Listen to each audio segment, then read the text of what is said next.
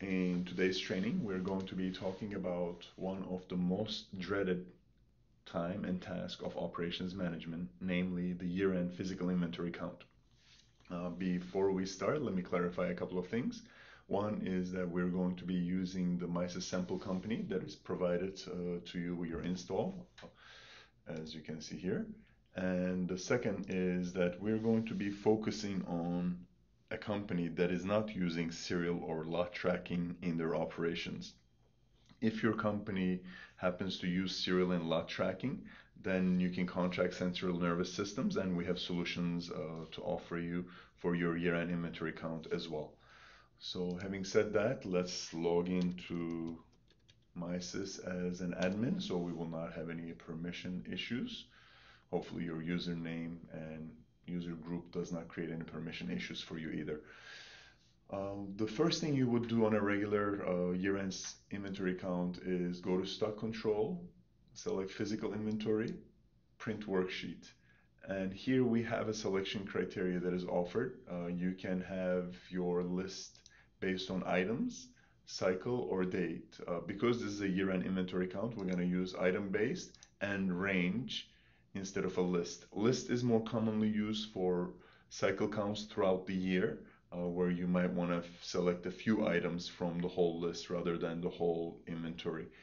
Because this is the year end, again, we're going to pick range and pick from the first item in the list all the way to the last item. Select all the locations, sort by item number, and if you were to give this as a count sheet to the people who are going to do the count, you would hit print, and we'll do a preview and look at what that printed sheets would look like. As you can see here, all the items are listed with all their locations that are identified in their item master as a possible location for that item. So in here we can see that A100 as the item number has location 01 as the only possible location for itself because it switches to A89. However, when we look at IO1, we can see that it has location 1, 2, 3, and 4 as all possible locations. So the count sheet lists all item and location combinations for us to be able to enter a count for those. Now let's close out of that. We will use the record button, which will accomplish two things. One, it will take a snapshot of our inventory in time, right now, what our MISys inventory quantities are. And second, using this information, it'll create a worksheet for us. There we get the message, worksheet created successfully. We move on to our next step, which is the edit batch. We'll create a new batch and we'll feed our worksheet into this batch. Count type, we will use stock plus WIP. If you have work in process inventory, this will be useful for you. If not, you could just use stock only. Count quantity recorded. This is asking me what numbers should MISys populate the count quantity field in the sheet that is going to create. Because my count quantities are not in yet, I would like to populate them with 0. I hit enter, and the worksheet has been fed into the batch, and here it's displayed. All my items, their locations, and counted stock, as you can see, is 0 because that's the option we selected. If I tick this box, show recorded quantities, a column pops here, recorded stock. These are the quantities currently available in MISys for that stock in that location per row. When we have our physical inventory, what we are trying to end up with is a number for this counted stock column for every item location combination so that MISys can see if there is a difference between the counted stock and the recorded stock, and taking physical stock, basically the counted stock, as the default and calculating the difference and creating a return inventory or dispense inventory type of transaction to true up, to adjust the inventory based on your physical count. One way is to go ahead and enter all of these counted stock rows manually. And as you can imagine, as your items and possible locations increase, this becomes an increasingly difficult task to do manually. So here what we want to do is we want to show you a method using Excel, import and export functions, and how to do this a little bit more easier. What we want to do here is save this, and for now we will get out of here, and we will need to download some data from MISys to be able to use in our Excel file. So we'll go to Master Files, Items, Export, Items. You'll see included tables listed here. Whenever we export something from MISys, it'll show us a list of included tables, and all of these tables, if selected, will be exported as a separate tab on our Excel sheet. I want to go ahead and deselect all, and I want two tabs in here. One is my item. So I always have to make sure that I check the parent here so that the selected childs will actually be exported. Now, when I select item and item number, what this will export in the first tab of the sheet is all the unique item numbers that are available in the system. If I'm not mistaken, in our sample database, with the additions that I have done into the item masters, there is 104. The second sheet that, or sorry, the second tab I want to export is the item location details. So I make sure to check the parent again. I want item number, I want location, and here the difference between the first tab and this one, this will export all the item and location combinations. It's not going to export only the unique item numbers, but in the case of item IO1 that we looked at, it will export it as 4 rows, IO1 in location 1, IO1 location 2, 3, and 4. And finally, I will also want to see the stock, and if WIP was being counted in your organization, you can also check this, and that would export your WIP quantities as well. And I will go ahead and select a location where I want this data to be exported. Let's do it on our desktop, and let's call this year-end inventory. Let's save that. Let's export. As you can see, 104 unique items and 299 rows in the second tab because of the different possible combinations with the item number and the location. So we say OK, and we can actually go into Excel and open and see what that looks like. I'm using a dual monitor setup, so in some cases the windows will pop in my second monitor, and I will open from that location that's not visible to you. Well, here is our Excel file that has been exported from MISys. As you can see, the two tabs are here. The first tab is the unique item numbers. I actually will go ahead and rename this as item number, and then I will rename this as list, which will become apparent to you in a second when I explain what this tab will be used for. And the second one, I will rename the tab as MISys data, and I will rename the column headers as item number, locations, and MISys quantity. Okay, so what are these going to be used for? Well, first of all, in the list field, I want to create another column. I will call that locations, and I want to enter here the unique locations that are available to me. One easy way of finding that out is I can go and filter the data that is here, and then look at the options. As you can see, there are 4 unique locations, 1, 2, 3, and 4. I can cancel, get rid of the filter, find a place where these are listed one under the other, copy that, and paste it directly into here. So what is this list tab for? Well, when we are entering our accounts into the system, we want to make sure that there are no errors due to typos.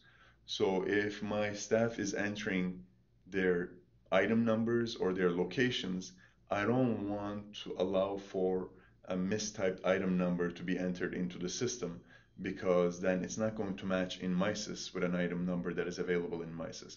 So instead of having an open field for them to enter their data, I want to create data validations where it's going to restrict their entries to the list that I give. So for that, let's create a physical count sheet.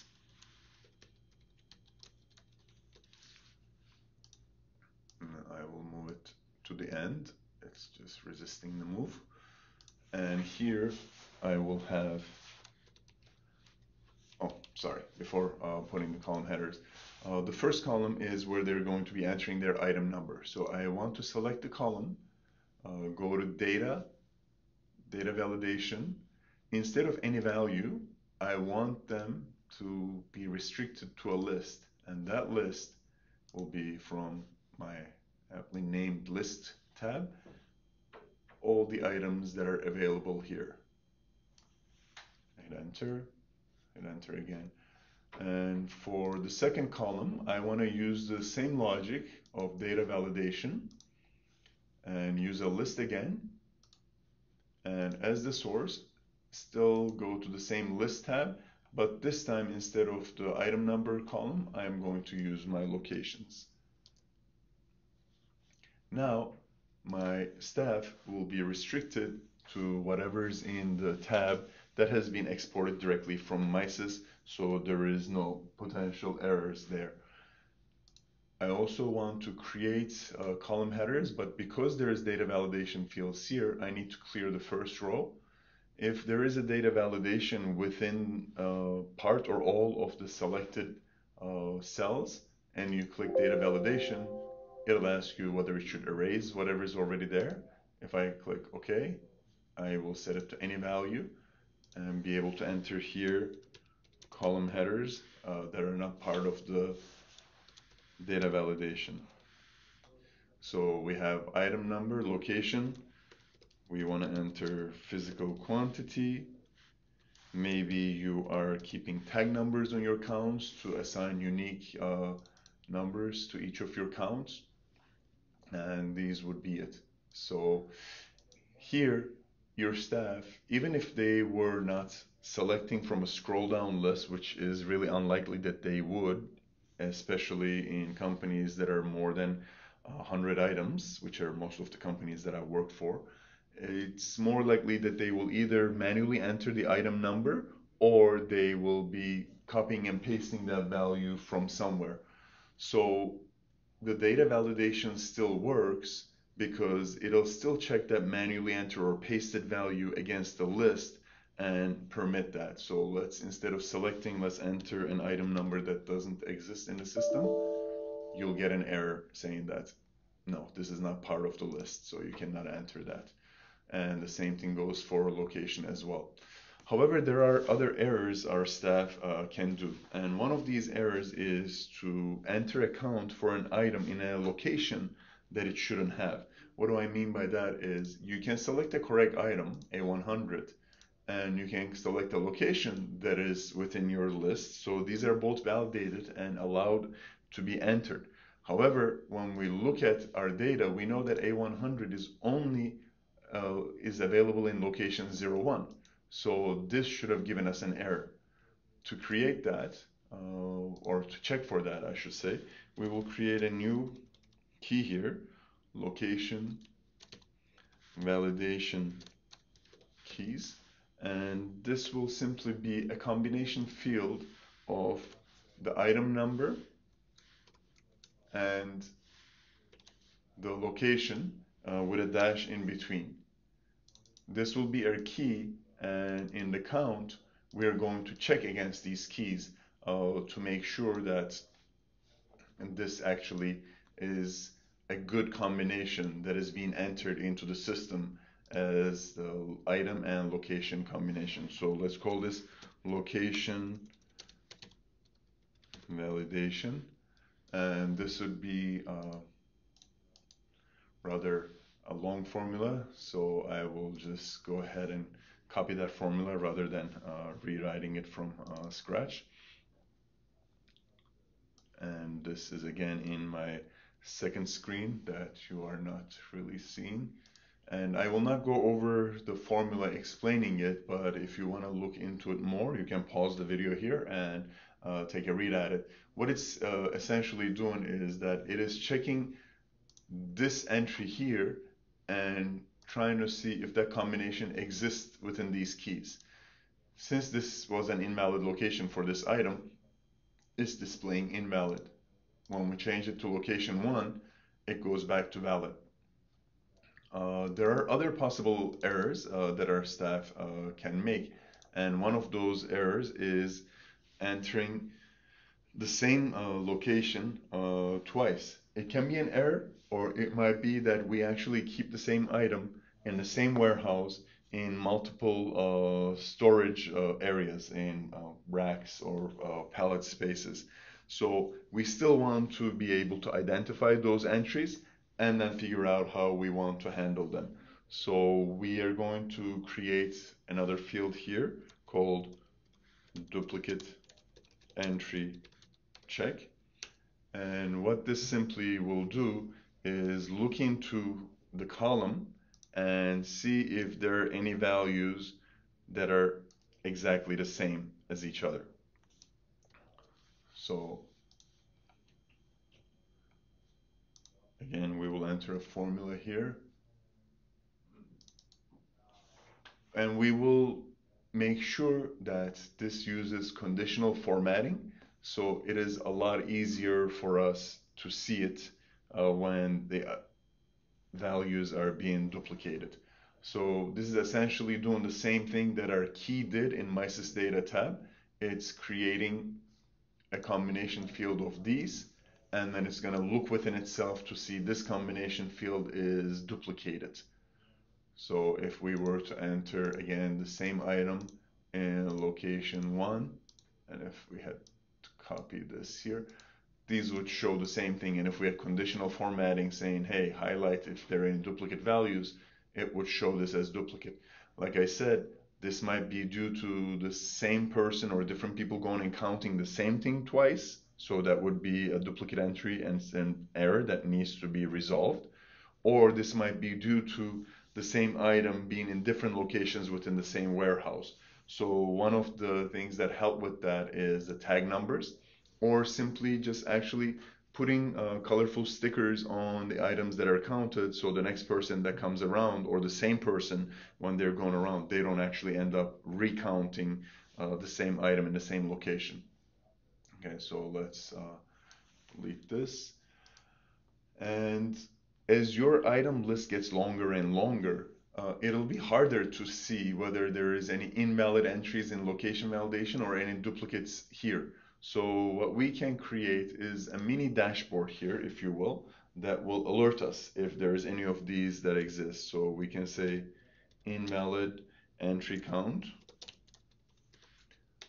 and then duplicate entries exist.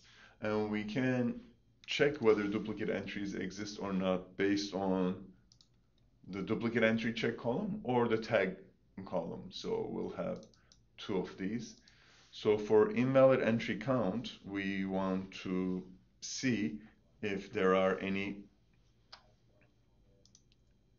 invalid entries in the column E. So we can enter the formula here asking it to count anything that is invalid. So currently it says 0 because there is nothing invalid in here. And for this, we want to say,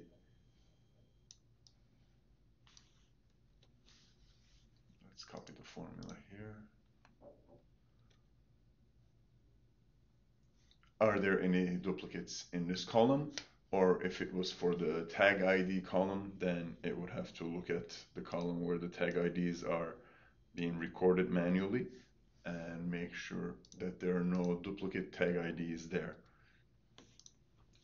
So for us to have a good example, let's go ahead and assume the perfect company where we did our count and everything was almost perfect. So let's take our MISys data.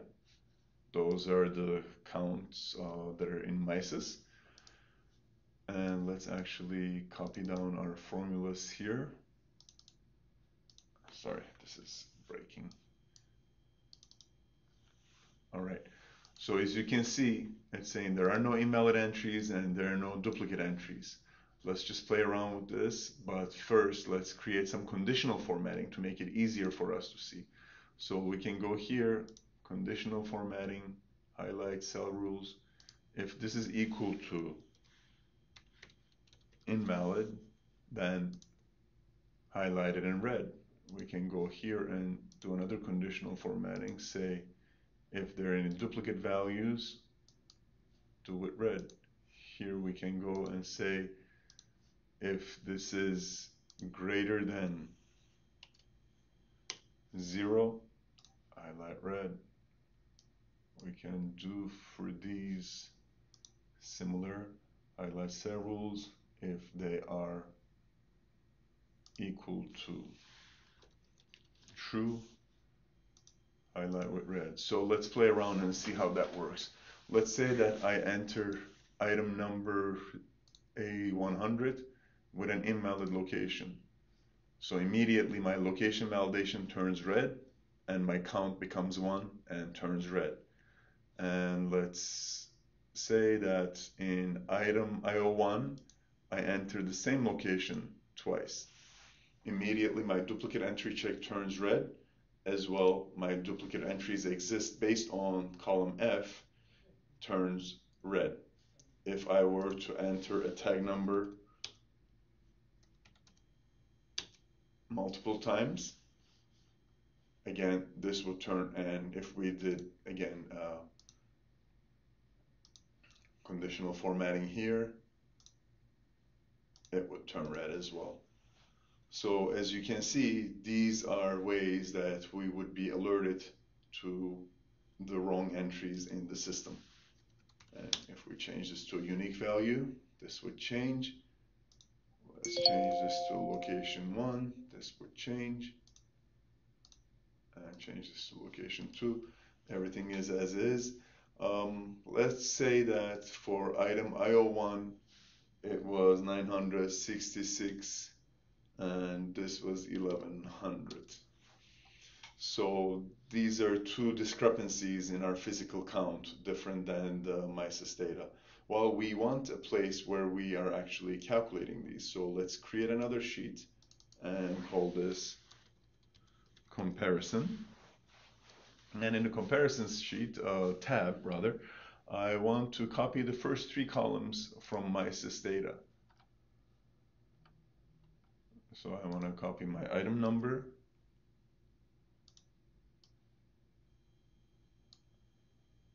and I want to copy it all the way down.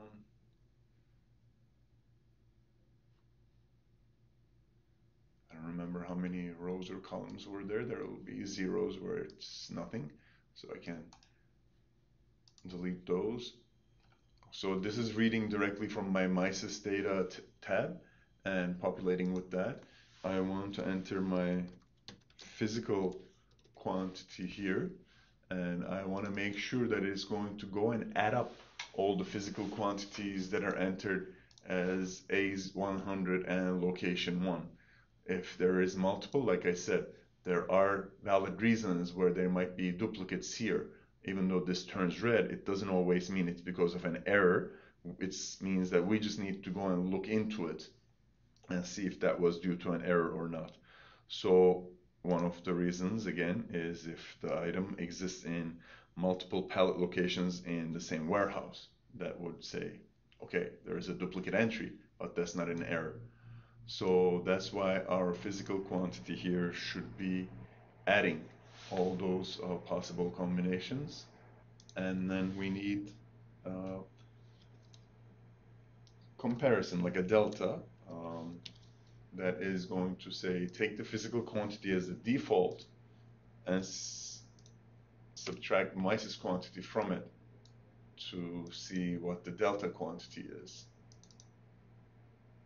And as you can imagine, the two numbers that we have changed, a minus 34 and a plus 100, are immediately shown here as the values that are different from our MISys. And when we import this data back into MISys, MISys is going to calculate this automatically itself and will make those adjustments when we ask it to. So now that we've done that, let's go to MISys again, and let's go to our stock control, our batch one, and let's export this data. As you can see, there are three tables here. The last table will be blank because this is about serial lot tracking detail, and because we're not using that right now, it's going to be blank. The first one is just a summary, and the second one is what we're really concerned about. So let's export this into the same location. It's MIPIBH is our file being exported as. Let's go ahead and open that Excel file. Again, I will be opening that in my second monitor, so you're not seeing that.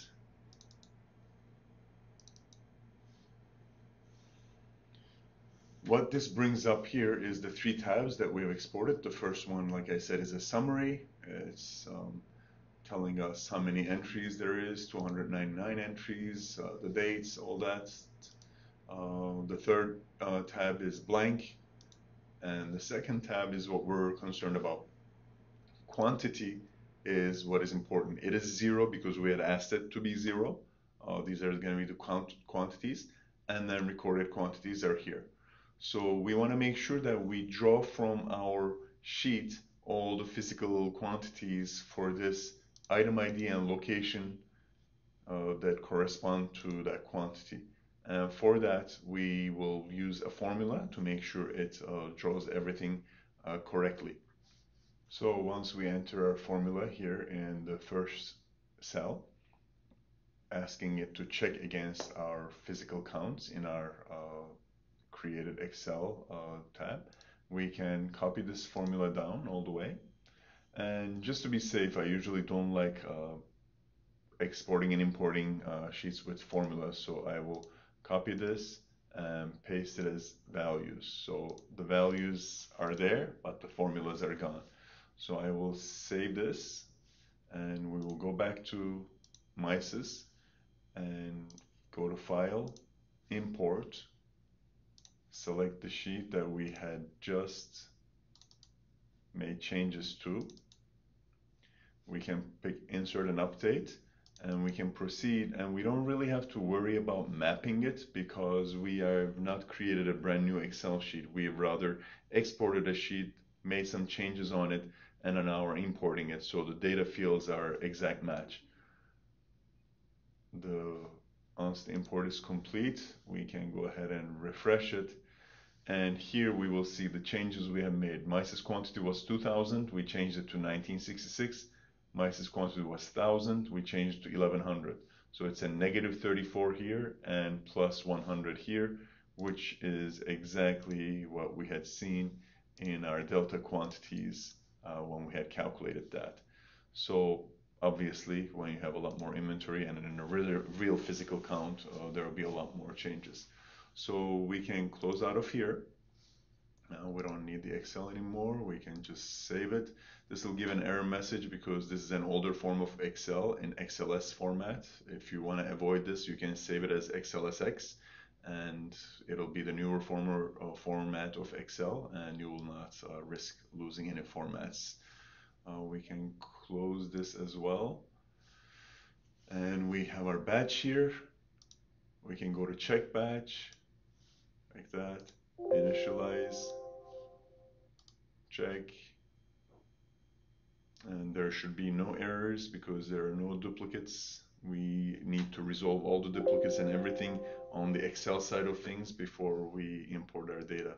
Check is completed. There is nothing here. Now if we go and post batch here, it is going to make those negative 34 and plus 100. So let's do that. Do you want to create backup first? It's always a good idea to create backup first. So let's say yes. Depending on how many rows of data there is, this can take a few minutes or a few seconds. post completed. So you are completely finished with your year-end physical inventory count and the adjustments required for it. If we go now to master files and pick one of those items, hopefully I can remember which item I messed with. I think it was IO1. And if we go to history, you will see that today is December 3rd. There is 2 entries on December 3rd.